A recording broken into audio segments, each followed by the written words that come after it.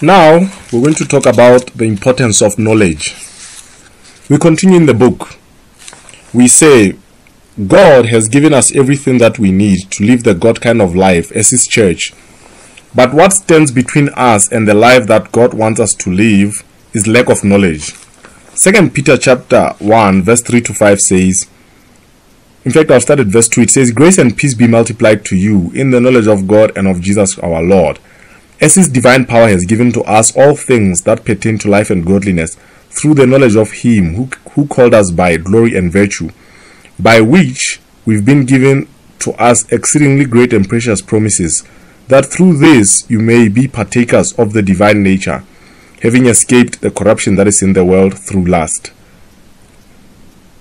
Now, okay, let's continue verse 5. But also, for this very reason, giving all diligence, add to your faith virtue, to virtue knowledge, to knowledge self-control, to self-control perseverance, to perseverance godliness, to godliness brotherly kindness, and to brotherly kindness love. For if these things are yours and abound, you will be neither barren nor unfruitful in the knowledge of our Lord Jesus Christ. Then it says, for he who lacks these things is short-sighted, even to blindness, and has forgotten that he was purged from his old sins. Now, let's see. The Bible makes it clear that God has done everything that He has to do. But now we have to add, we have to increase our knowledge of the Lord so that we can walk in the fullness of what He has given to us. Let's see. We say the God kind of life is a life of having fellowship and communion with God, the life of sonship with God, a life of success and victory over the world and Satan, the life of being a joint heir with Jesus Christ in the kingdom of God, the life of glory and honor and living in the realm that Jesus gave us all together. Hosea chapter 4 verse 6 says, my people perish because of lack of knowledge. The thing that will make a believer walk in the position that Christ has bought for him with His blood is to know the word of God and put it to practice. The Lord Jesus says that people shall know the truth and the truth shall make them free. John 8:32. Now, this book is written so that you will get the knowledge that you need in order to walk in the position or the dimension which God wants you to walk in. Satan likes to take advantage of Christians who are lacking in knowledge. The truth is that Satan does not have power over even one Christian, not even one Christian. But because of lack of knowledge in Christians, he gets the chance to destroy them. Lack of knowledge in a Christian opens a door for Satan in a Christian's life. The Lord Jesus has finished His work of redeeming and reconciling people to God. But people can only accept and live in the position He has given to them only if they know His word. The Bible tells us that it is by only knowing the word of God that the righteous can enjoy their inheritance in Christ. So we're going to talk about a lot of things in this book that are going to give you knowledge of what God has given to you. Lack of knowledge is a killer. I've seen Christians going up and down seeking deliverance from demons just because they don't know that they have power over the devil. See, lack of knowledge will destroy you. People are destroyed because of lack of knowledge. Seek the knowledge of the word of God. Then you will enjoy this God kind of life of being a joint heir with Christ. That means all that belongs to the Father belongs to you. Knowledge is what will put you in that position where you can enjoy it. Now, let's look at the importance of meditating on the word of God. We say the word of God has the power to change a person and to enable him to walk in the position that God intends for him to walk in, which is a position of living like and doing things like God as His sons and daughters. Ephesians chapter 5 verse 1 says, be imitators of God as His dear children. See, the Bible says we should imitate God because we have His nature already. We have the same nature that He has, so we can imitate Him and get the same results. We say knowing and meditating in His word makes us walk in the full manifestation of His sons and daughters. Meditating in His word is different from reading the word.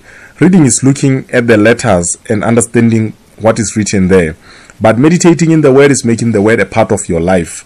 Meditation takes reading carefully, thinking over and over, and speaking that which you have read with your mouth.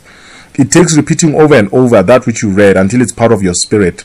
And when the truth of the word of God is part of your spirit, it is only then that that truth will be manifested in your physical life.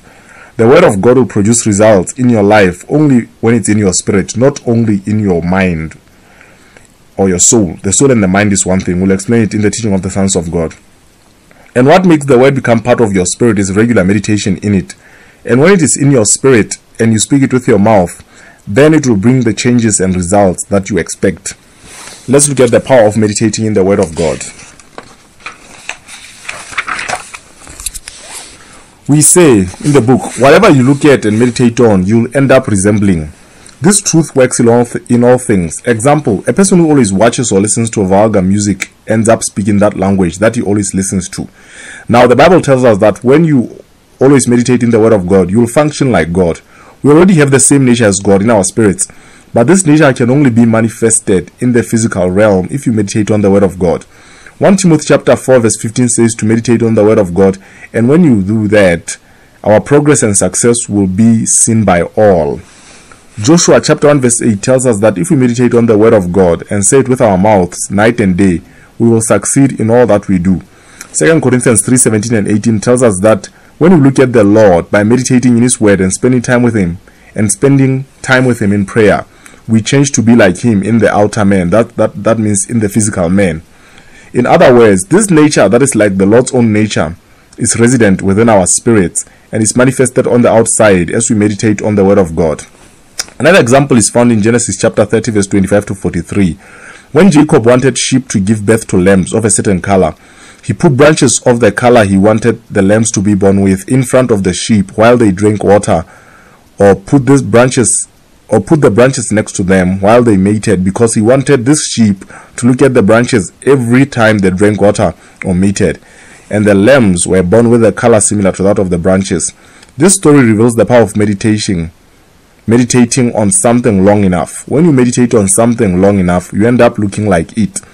Now, when we look at God in His Word, in prayer and other godly things, we will be able to manifest the divine nature that's in us, and we will be able to work, operate and live like God in all things.